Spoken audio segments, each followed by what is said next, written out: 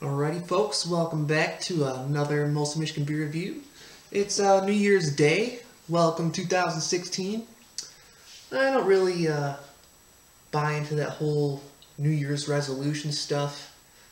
I feel like every day we should be bettering ourselves somehow, not just thinking about it, at this time of year. We should be thinking about it every day of the year and just working on ourselves. I guess if I had to choose a resolution, it would be to get a job in the craft beer industry somehow, some way. So we'll see if that comes to fruition or not. So what are we reviewing today? Sorry for the rant, gotta do it every now and then. Today we are reviewing Mint Stout by Blackrocks. So let's take a quick look and see where Blackrocks is located, up in the Upper Peninsula in Michigan.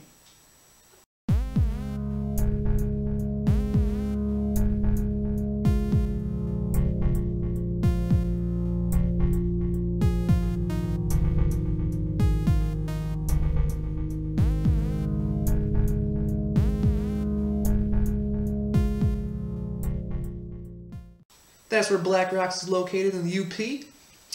So, let's take a quick look at this can. How about that? Sounds good? Yep, There we go.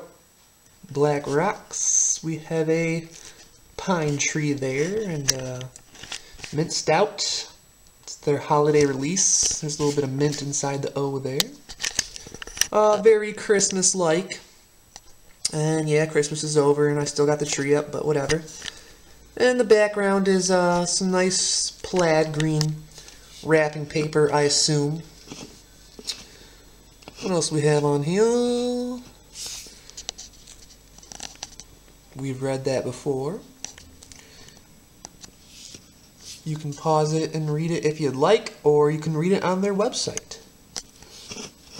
But I will read this. Oh, there's more mint leaves right there. This foreign extra stout is brewed with fresh mint leaves, adding a subtle hint on top of the roasted malts. In case the department store music wasn't enough to get you in the holiday spirit, here's hoping you unwrap one this season. And it is 6% alcohol by volume. Stout brewed with mint leaves. Anything else on there? Nah? Alrighty. So there we have it, my beer friends. Mint Stout. Let's try it out. And if you've seen some of my episodes, you know that I like Mint Stouts. Mocha Mont. Odd size Java Mint. Haven't reviewed it, but I like that one too. A little thin, but still good. So how is this going to compare? Let's find out.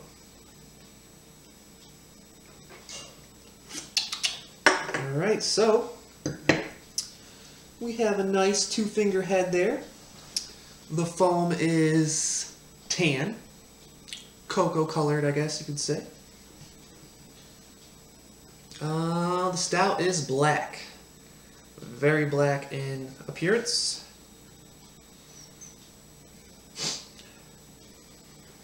Small hint of mint. It's not very strong like the other mint beers. So it's a tiny, tiny hint.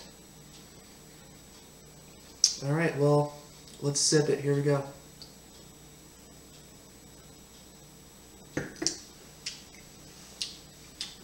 Okay. The mint is coming through there nicely. That's the first thing I taste is mint.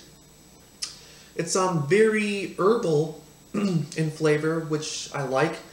I don't like that synthetic stuff. So that's good.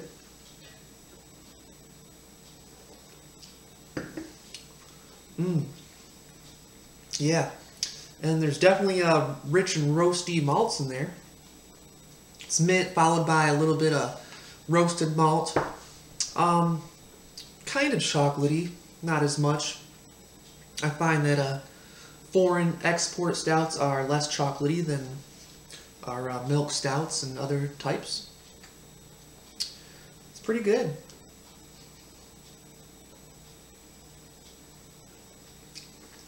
I'm getting more hints of chocolate, or more hints of mint, sorry, in the nose. Now. Oh, there's that sexy lacing. Remember that? Oh, God, I love that. Each sip leaves a little lacing. It's beautiful.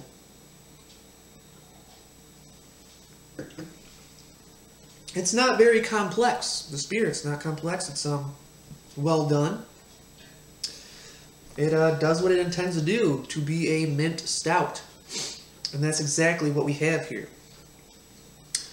So I'm going to rate Mint Stout by Blackrocks. Not much to say about it. Good flavor. I like it. I would drink it again for sure. I'm going to rate Mint Stout Holiday Release by Blackrocks. I'm going to give it a 3.75 out of 5. That's above average. It's almost a 4. Quite good, quite good. I like my mint stouts, like I said. So, if you can find it, please do, and please try it, and please let me know what you think about it. I'm curious what you think. I know we all have different opinions, and I appreciate that. It's awesome. So, till next time, cheers!